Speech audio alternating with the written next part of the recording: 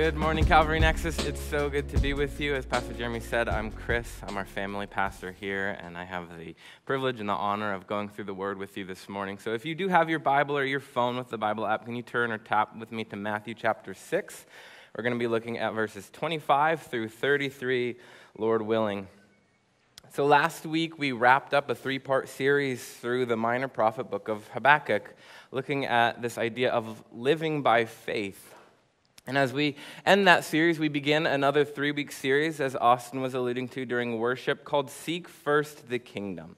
And so this series is going to take us through the month of December, and it's going to develop this idea of stewardship. Each one of us has some specific combination of resources in the form of time, talents, and treasures. And each one of us, that combination looks slightly different. Right? None of us know the number of our days. We don't know how much time we have. We each have a unique set of gifts and skills, and each of us has various possessions, and finances look different for each one of us. And so as we consider all this that we have, it begs the question, how can we best use these resources? And it's how we answer this question that develops the idea of stewardship. In its most basic sense, stewardship is simply how you manage what's in your possession. And for us, as followers of Jesus, in the context of the church, the desire should be to manage our resources in such a way that glorifies God. And yet, I recognize that for some of us, many of us, most of us, maybe all of us, there is this very real tension between our desire to use all that we have to glorify God while faced with very real, ever-present daily needs that we need met. Paying for rent, mortgage, bills, food, family. And all of a sudden, our needs begin to pile up. And if we're not careful, very quickly, associated with those needs, we can grow in worry. Worry about whether or not our resources are going to be able to cover everything that we have before us, everything that's on our plates. And I'm especially reminded of this during the holiday season, right? As joyous as it is, it comes with a lot of complexities. Trying to balance home life and work, serving, wanting to manage my expenses well, covering the cost of living, while still wanting to be generous with family and friends. And my guess is all of us can agree that if life is anything, it's rarely simple. There's so many complexities that are before us. And as we start this series, I just want us to really take a moment to consider what needs we have that might be starting to give us some worry. What do we have going on right now? Really think about that.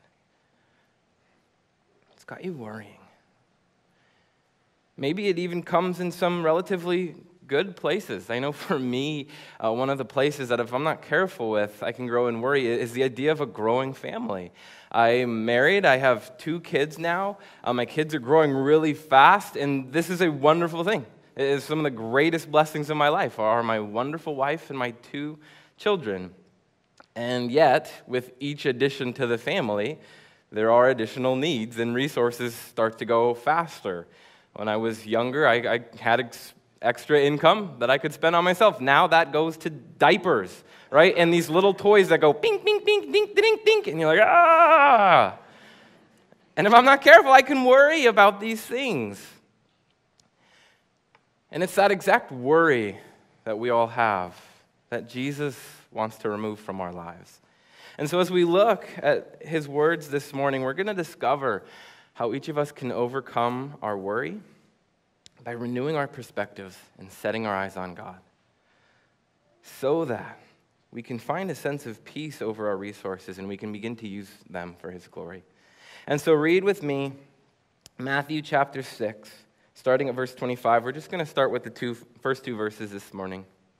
It says, "Therefore, I say to you, do not worry about your life, what you will eat or what you will drink, nor about your body, what you will put on.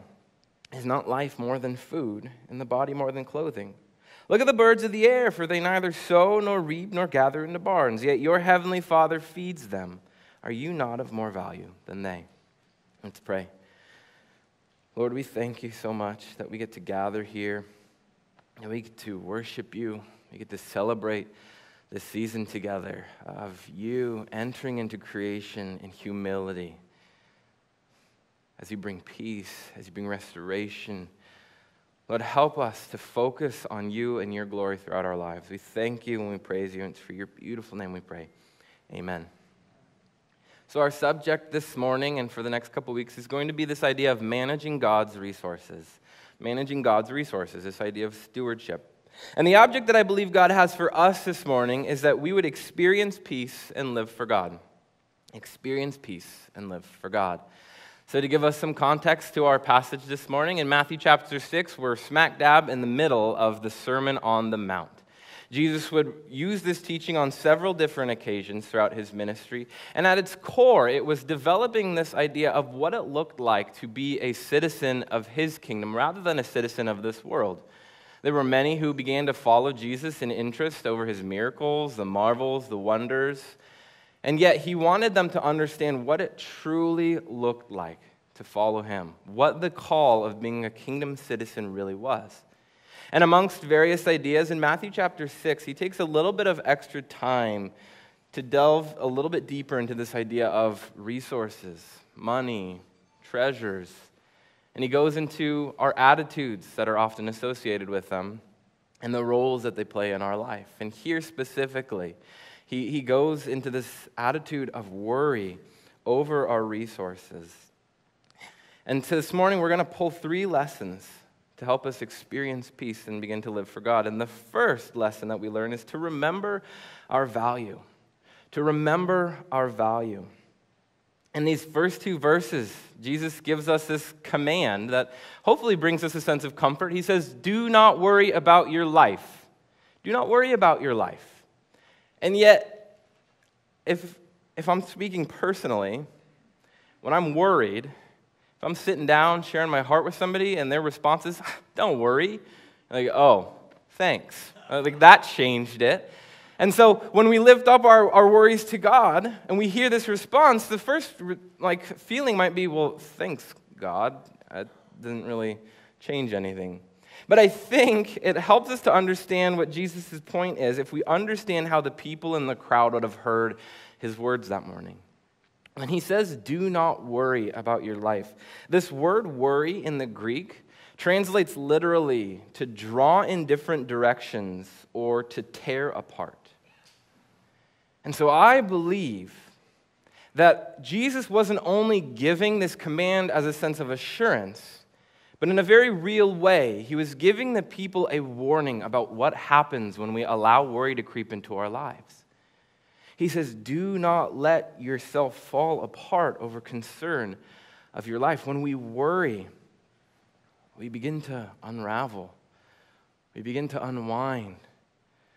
Our attention is pulled in 100 different directions. And so he's encouraging the people, hey, when you worry, you pull yourself apart. And I would imagine that most of us, if not all of us, can sympathize with this feeling that when we're worrying, we just feel like we're being torn in two. And we want to be enough, but we don't feel like we are. We hope that our resources can cover everything, but it's not looking so good. And Jesus explains why we feel this sense of falling apart when we worry. He says, is not life more than food, and the body more than clothing? Is not life more than food and the body more than clothing? See, worrying is this wrestling of our eternal souls with a concern over temporary things. At our innermost being, we are souls that long to be with the perfect presence of God forever, where we can trust in his provision, where we know all things are good. This was the garden, where everything was good, where God provided for his people, where they got to walk with him and enjoy his splendor. And then we lost that. And our souls long for that sense of security. And worry is a result of us looking at the world to find that security again. Worry is a result of us finding value in the things of this kingdom rather than God's kingdom. And it's at this point that Jesus wants to reframe the people's perspective and our perspective. And he does this by reminding them of the value that they have in God. Look at the birds of the air, for they neither sow nor reap nor gather into barns, yet your heavenly Father feeds them. And are you not of more value than they? Jesus wants us to remember the value that we have in him. And to do this, I believe, it begins with drawing near to the presence of God. Another way that this word worry can be translated in the Greek is apart as opposed to the whole. Apart as opposed to the whole. When we worry, we're not just tearing ourselves apart, but we're isolating ourselves. We look inward. We look at our situations. I know for me, when I get worried, I get like extreme tunnel vision. And nothing seems to matter more than me and my needs that are set before me. And so I just start trying to figure out what's wrong and how I'm going to fix it. And what we do is we lose sight of God and we lose sight of the big picture. We forget that he's working, that he is sovereign. And so if our worry draws our attention away from God, if it makes us feel apart as opposed to the whole picture with the Lord, then the best thing that we can do for ourselves is to draw near to him in these moments. Maybe this is your time in the Word, just really meditating on the Word of God, growing in understanding of who he is, being reminded of his promises, seeing his faithfulness, understanding his will and his plan for us. This comes by drawing near in times of prayer, right? Not those like right before a meal, really quick prayers where you're not really even sure what was said. God, let us in for food, amen. Let's eat. And you're like, what? No, like this real intense, dedicated, devoted time in prayer where you're just sitting there talking to God and you're comfortable with the silence and you're just allowing yourself to hear his voice. Maybe it comes through times of fellowship where we're seeing the love of Christ in others and it reminds us of his love for us. But rather than worry, Jesus wants us to draw near to him. And I want us to cling fast to the promise that James gives us in James 4:8. He says, draw near to God and he will draw near to you. Trust in that promise. In your worry, draw near to him and he will draw near to you. And as you spend time in his presence, the ultimate goal is to remember God's heart for you so that you can be assured of your value in him. Because when we forget our value in God, we turn towards other things, our time, our talents, and our treasures. And we use these things to find some sort of sense of value. But that way of thinking is a disassociation from who we are in God. And if we put our value in those things, we have to recognize that those things aren't going to last. This world is wasting away. And if we put our value in those things, our value will waste away. We have to put our value in something eternal, something better in the Lord and our identity that we get from him. I most struggled with this idea for years of finding my value in finances specifically. I don't know why. If it was upbringing, it was competition with my siblings to see who had a bigger bank account, right? But in my brain, the more money I had, the more security I had, and the better I was at life. And I remember the peak of this came in late high school as I listened to all my friends talk about colleges and careers and where they were headed next. I had no idea if I even wanted to go to school. And if I did, it wasn't going to be anything crazy. I had no idea what I would major in. I had no idea what career path I wanted to take. And I just felt generally unsure about life. And so I went for a walk around my childhood home neighborhood. And I began to pray to God, and I was just asking him for wisdom. I was asking him for direction. And then specifically, I remember at some point, my brain jumped to just like explicitly asking God for money. Right? Because I felt like as my worry grew, that was what was going to fix it. And so I said, Lord, if you could just give me money as an assurance of my value, like that would be great. And I kid you not, I'm not fabricating any part of this story. I turn a corner on my walk, and I feel this sense of, hey, look down. And I was like, oh, Lord, is this it? And so I look down, and I see this Ziploc bag in the gutter, just covered in muck and mire. And I'm like, oh, yeah, you are so good, God. And so I lean down, I get my hand all dirty, I pull out this bag, and it is jam-packed with bills, just like full of money. But the important part of the story is that it was full of Monopoly money. Like, no joke. Yellow, green, blue. And I did exactly what you guys just did. I just began to laugh. And I remember the Lord reminding me that money was just going to bring me a momentary sense of value. But it wasn't going to take away my worry. I needed to find my value in Him. And so when we begin to sense that worry, draw close to God, find His peace that surpasses understanding, find the comfort of His promises, the assurance of the Spirit, and the fullness of His love. And when we begin to get in that mindset, we're reminded that our times, talents, and treasures don't provide us value. Value comes from God. And so we can be freed up to begin to use those for God's glory as good stewards. And so that's the first idea, is remember our value. The second idea that we want to look at this morning is to let faith drive out fear. Let faith drive out fear. Continuing on in our passage, verse 27, it says, which of you, by worrying, can add 1 cubit to his stature? So why do you worry about clothing? Consider the lilies of the field, how they grow. They neither toil nor spin, and yet I say to you that even Solomon, in all his glory, was not arrayed like one of these. And now if God so clothes the grass of the field, which today is, and tomorrow is thrown into the oven, will he not much more clothe you, O you of little faith?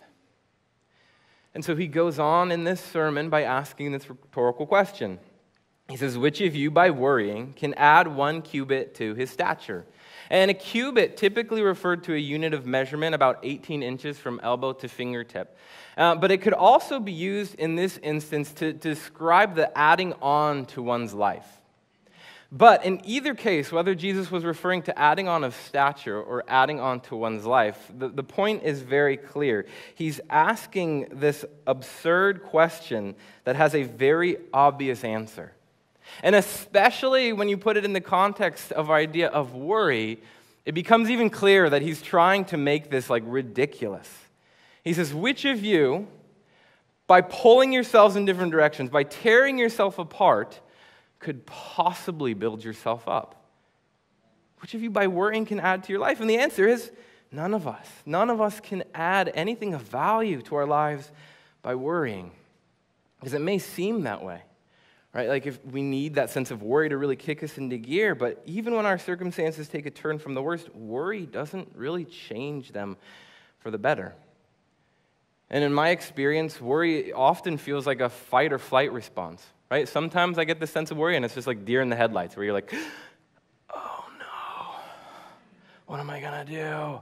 I forgot about that bill and I don't have money in my checking account today, right? And you just like freeze and you just are locked up. But there's other days where worry gives me this sense of like Hail Mary response, where it's just like, oh, we got an issue, let's just start throwing problems or throwing solutions at the problem, let's see if we can fix it. And in most cases, doesn't make anything better, right? It leaves me in the same place that I was before, except for now, I'm just feeling beaten. And especially during COVID, I know that these moments have crept into my life a lot more. The sense of worry causing me to either lock up or begin to try to take things into my own hands. At the beginning of the pandemic, what we all thought was going to be 2 weeks ended up being a lot longer. And before the pandemic, we had 1 kid between my wife and I, and we had 2 jobs. I had 1, she had 1. And as seems like the world closed. Unfortunately, so did her place of work. And the school was very gracious where she taught, and she did her best to continue on, but at the end of the day, she had to step out. And without warning, our household went from 2 incomes to 1 income. And I had to begin to process what this meant for us, what this meant for everyday living. And I'm sure the state of the world did not help anybody's sense of peace, right? You went outside and it was like a ghost town, and it felt like you were in this post-apocalyptic film as masks were coming on as you stepped out of your car, and you're standing in the grocery store, and shelves are just like cleared, and you're like, what are we doing? Is everything gonna be okay? And if I'm being honest with you, there were some days where I'd be standing in the grocery store with what we needed, and I'd go, you know what? Maybe I do need 14 boxes of pasta and 18 cans of beans, right? But if you know my daughters love of pasta and my wife's love of beans, that would have lasted us about a week anyways. But the point is that despite all of my worry throughout this, it didn't change our circumstances. It wasn't going to end the pandemic. It wasn't going to get us more money. It was what it was, and worry wasn't going to change that. And so Jesus uses this illustration to remind us of the fruitlessness of worry. You're not going to add a cubit to your stature through worry.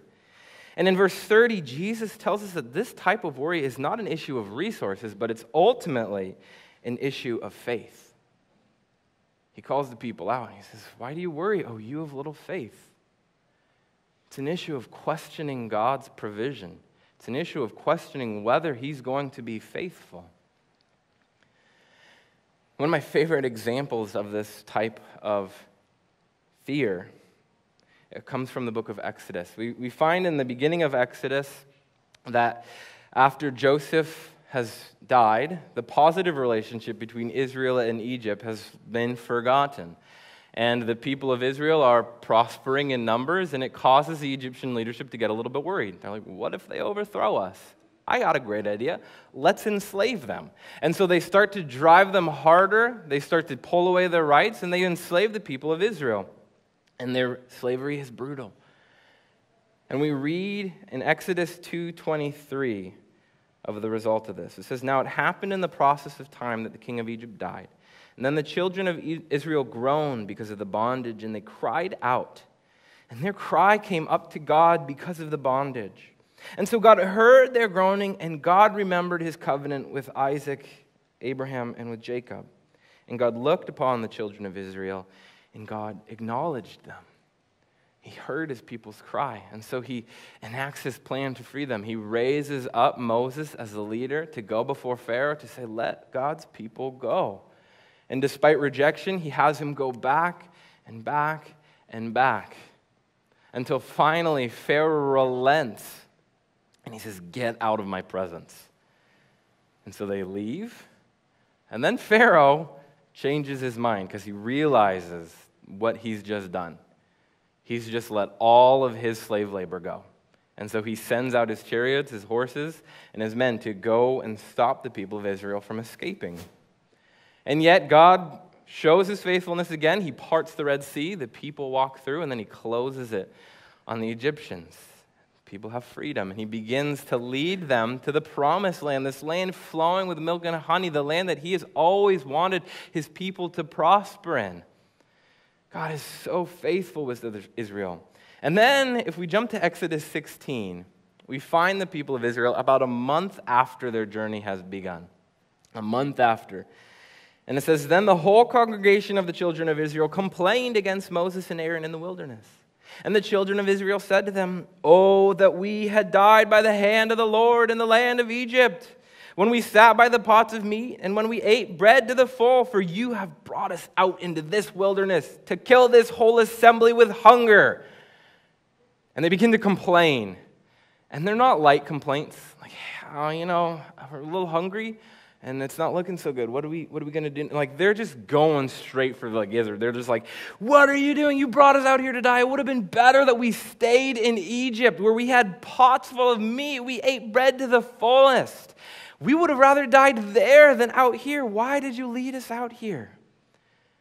And what they had done was they were allowing their fear to drive out their faith. They had forgotten just how faithful God was to free them, how faithful he was to lead them to this moment. And it's likely that they weren't actually starving at this point. It's likely that they were running low on supplies that they had brought from Egypt, and they were anticipating starvation rather than actually experiencing it. And so their fear consumed them in this moment. And they forgot the Lord's hand over them. And maybe not to that extent, but I know that in the midst of worry, there are moments where our faith can waver. And so Jesus encourages us in our faith. Verse 28 through 30. He says, so why do you worry about clothing? He says, consider the lilies of the field, how they grow. They neither toil nor spin, and yet I say to you that even Solomon in all his glory was not arrayed like one of these. And now if God so clothes the grass of the field, which today is and tomorrow is thrown out into the oven, will he not much more clothe you? And he gives them this tangible example of God's faithfulness. He points them to look at creation. And what a wonderful example for them at this time, right? They were outside. And so he pulls this immediate example. Look at the birds. Look at the lilies of the field. But I love this example for us just as much, because when I oftentimes consider God's faithfulness when I'm struggling, it's in the context of he was faithful back then, and so you should trust that he's going to be faithful. And that is good, that we have testimony to remember God's faithfulness, to hold to look forward to his faithfulness. But this helps us in those moments where we question because of our fear. Yes, Lord, I know you were faithful, but what if this is the time that he's not? What if this is the time where things just aren't going to work out? And to that, Jesus encourages us to be reminded of God's present faithfulness.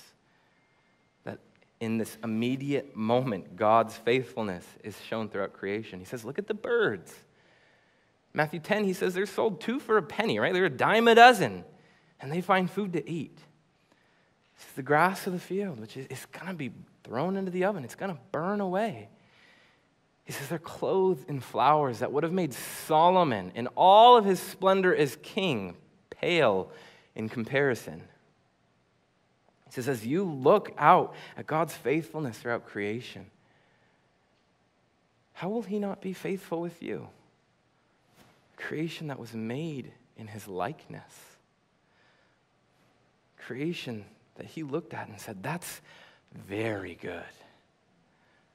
Creation that he deeply, deeply loves. I love this example of God's faithfulness. And I would encourage all of us, through every season, to take moments throughout our day to look around us and just find those glimpses of glory. Right? Just those little parts of creation where God is reminding you of his faithfulness.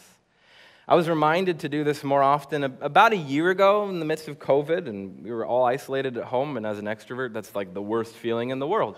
And so we had Pastor Jeremy and his family come over. We were going to go for a casual walk around our neighborhood, and so the girls could hang out. We were pushing the joggers. They'd run a little bit, jump back in. And our house is in Cameron Springs, right at the base of the grade. And as we were walking, it was getting later in the day, and the sun began to set. And I remember Pastor Jeremy just remarking about how beautiful the mountains were. Just the sun coming over them was just gorgeous. And I felt a little convicted because this is literally like my backyard. This is our backyard, and I take it for granted. Like, I don't even think about the mountains like 9 out of 10 times. But this is the view that I see every day on my drive home. Days where I probably was in my car, exhausted. Days where I was just praying, Lord, I'm not in the mood. Help me to be a good husband. Help me to be a good father. Days where I was anxious. Days where I was angry. And days where I was worried. And each day before me, there was this reminder of God's faithfulness. Reminder that God was faithful to cause the sun to rise and cause the sun to set. Reminders that if God was so willing to clothe the mountains in such beautiful arrays of light, how would he not provide for me? And so we recognize that this issue of worry comes down to an issue of faith. And so look at creation and see God's faithfulness throughout it. It all belongs to him. And when we recognize that we and everything that we have, our times, talents, and treasures belong to God and not to us, it frees us up to live by faith, to remember his faithfulness, to drive out fear, and to live for him. And so Jesus establishes these 2 points of remembering our value and allowing faith to drive out fear. And the last idea that we're going to look at this morning is this idea of seeking first the kingdom of God. Seek first the kingdom. Verse 31 through 33, therefore, do not worry, saying, what shall we eat, or what shall we drink, or what shall we wear? For after all these things, the Gentiles seek. For your heavenly Father knows that you need all these things. But seek first the kingdom of God and his righteousness, and all these things shall be added to you. Amen. And so one final time in our passage, Jesus gives us this command. So do not worry. But this time, it's with an understanding of why. It's not a half-hearted encouragement. It's a complete assurance. Do not worry, because you remind yourself of your value in God, not in the things of this world. Because God has been faithful with us, and so we can take faith in him and allow that to drive out our fear.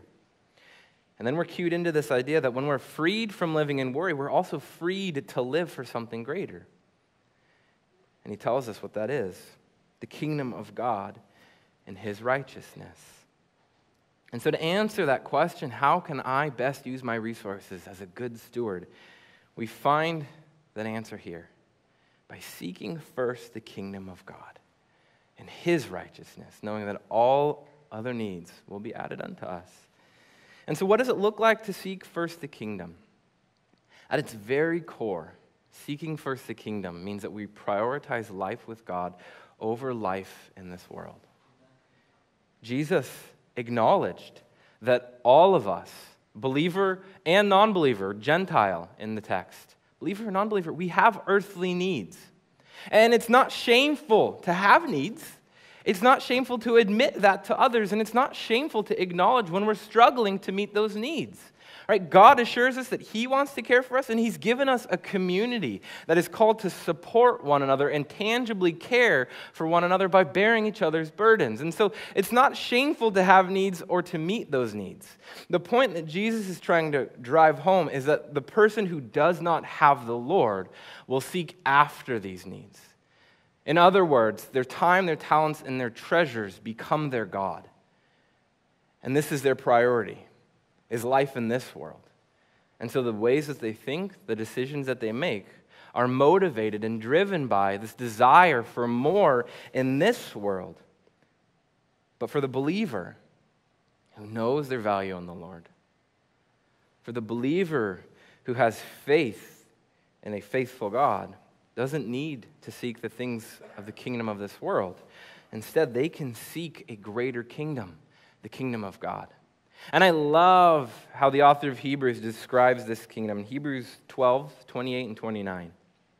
Therefore, since we are receiving a kingdom which cannot be shaken, let us have grace by which we may serve God acceptably with reverence and godly fear, for our God is a consuming fire.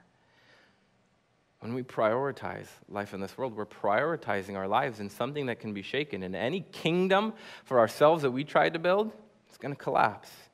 We need to invest in the kingdom which cannot be shaken, and we do that by prioritizing our life with God. I just want to talk really briefly about 2 ways that we can begin to prioritize life with God. The first is we can prioritize life with God by giving him our first fruits. By giving him our first fruits. So whether it's our time, our talents, or our treasures, God deserves the best.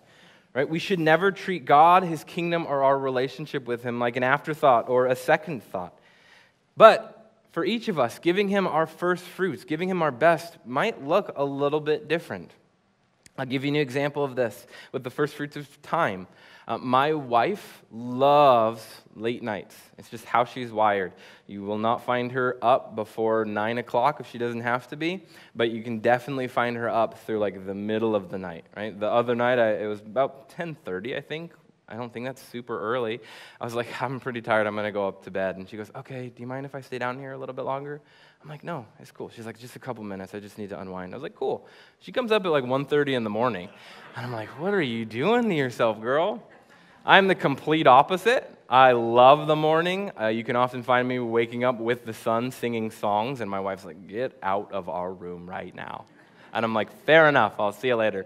Right? That's just when I'm most excited. It's when I'm most focused. And so for us, we recognize that Amanda's best time is those evening hours. And that's where you can often find her spending copious amounts of time in the Word and praying. And we'll be talking about the Scriptures. She'll ask a question, I'll ask a question. And that's just a really good time for her. If she were to try to do that, like at the crack of dawn, it wouldn't be very fruitful for her, as fruitful as it is in the evening. For me, though, those late nights aren't my best. That's not my first fruit. I love that early morning time with the Lord, just with a nice warm cup of coffee, right? And I'm sitting out on my front porch and just enjoying the fresh air. And so we recognize that to give God our best, we give him our first fruits like that. And so for each of us, I want to encourage us to consider the first fruits of our times, talents, and our treasures, how we can be giving God the best. Another way that we can prioritize life with God is by seeking to be more like him. We can prioritize life with God by seeking to be more like him. See, life with God is connected to this idea of being a kingdom citizen. And so I love the way that the Apostle Paul describes this kingdom and our citizenship in Colossians chapter 1, verses 9 through 14. I'm going to read them all.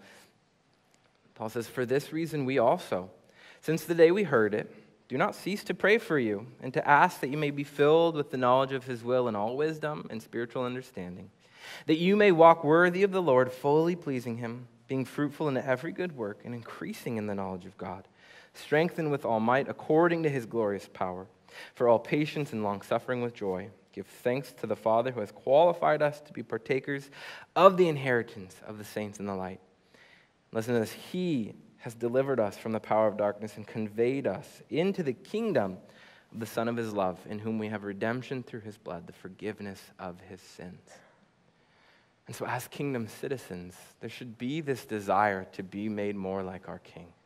As followers of Jesus, we want to look more and more like him as we grow in spiritual wisdom and understanding of his will, so that we can walk worthy of the Lord, so that we can be fully pleasing to him, fruitful in every good work.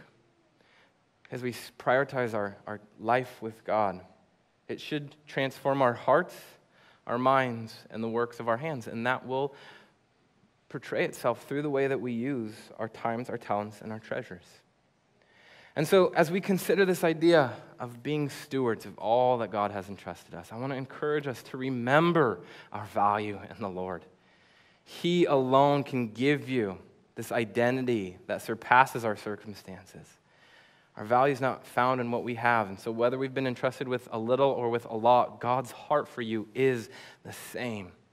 And as you look at that faithfulness that he has over us, let it drive you to faith in him, as that faith drives out fear. God cares deeply for us and for our needs. And so we don't need to live for the kingdom of this world, but we can seek first his kingdom as good, faithful stewards and as followers of Jesus. Amen?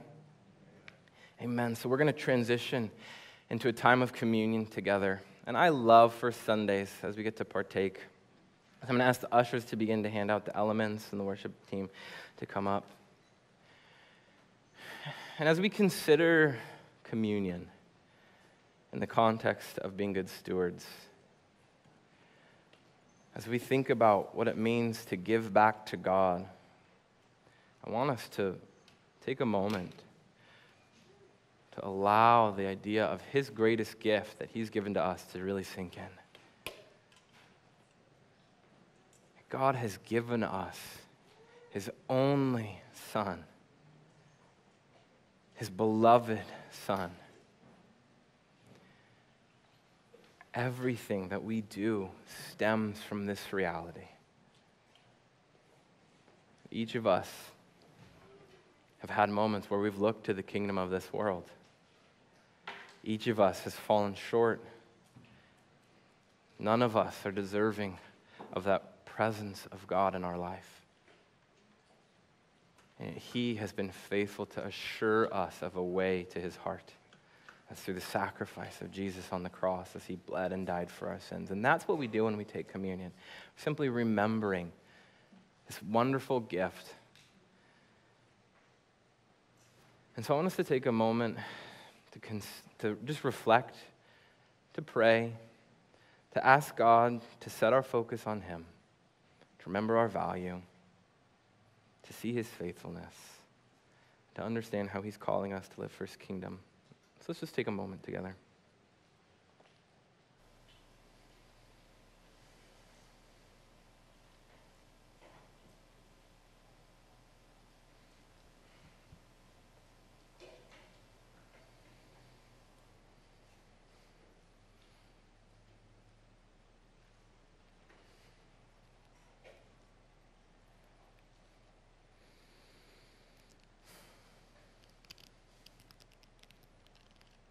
Lord, settle our hearts on you.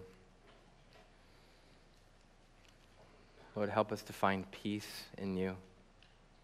Help us to not worry, to not pull ourselves apart,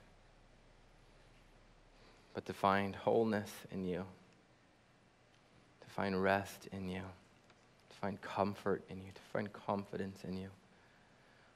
Lord, and to simply find you. Lord, thank you for this beautiful relationship that you've offered to each one of us. Help us to live as kingdom citizens for your glory. And so let's partake of the cracker first in remembrance of his body that was broken.